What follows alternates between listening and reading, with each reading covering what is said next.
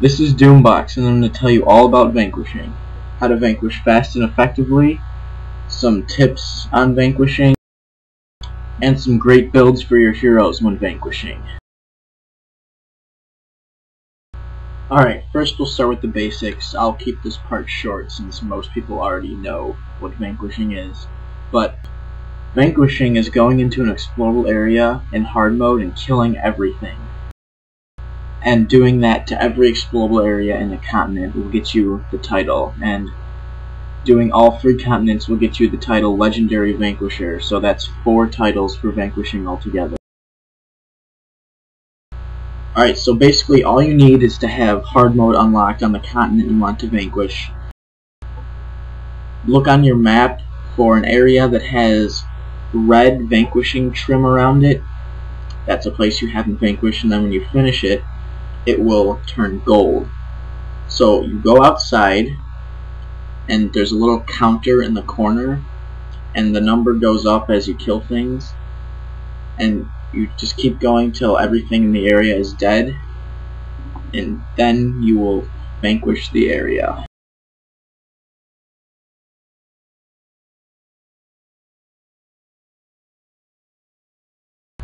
Alright, now I'm going to tell you about a hero setup that is amazing for vanquishing. I got my title with no problem using this hero build I'm about to tell you. Alright, the build I'm about to tell you, you may have heard of before. It involves 3 Necros.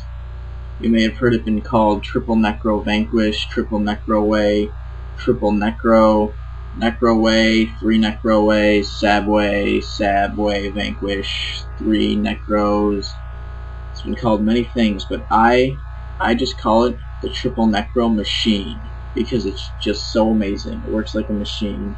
It's unstoppable. This build's been around for a while. It started somewhere on Guru, I think, and then I think it's on PVX Wiki. But basically, it just consists of 3 Necros, 1 SS, 1 Necro Rit Healer, and 1 Minion Bomber. This build has so many variations to it. People have changed it, added things, done stuff different from its original form from when it started long time ago. If you keep the overall SS, Necro Rit Healer, Minion Bomber aspect to it, it will probably still work. I'll go ahead and real fast read the build I use. I change it around from the one on PVX, but you can pretty much do what you want. You can change it to how you like it. I'll post a link to the in the description, but I'll just go ahead and read what I use real fast. Okay, the skills for the SS are Spiteful Spirit, Enfeebling Blood, Barbs, Mark of Pain, Defile Defenses, Envenom Enchantments, Splinter Weapon, and Death Pact Signet. You can replace Death Pact Signet for another res if you don't like it. Okay, for the Necro Rit Healer, they are Weapon of Remedy, Mend Body and Soul, Spirit Light, Protective Was, KO Life, Foul Feast, Signet of Lost Souls, and Death Pact Signet. Again, you can replace that for another res if you like.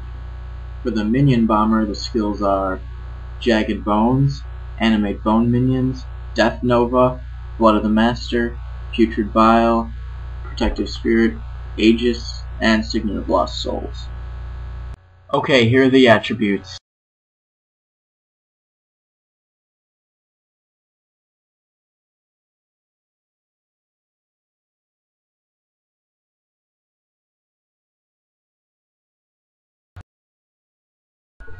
You may be thinking to yourself, why is this build so special? Why is the Necro a healer? My HP monk is way better than this ugly old Elias. Well, there's a reason for all of them. The SS runs in, puts up all its hexes, puts up Splinter Weapon on the minions. The minions run in, deal damage through the hexes and Splinter Weapon, creating tons of AoE damage. The minions die, blow up through Death Nova. and then all the Necros get all their energy back. Because of the minions dying and the monsters dying, all of them have an unlimited amount of energy.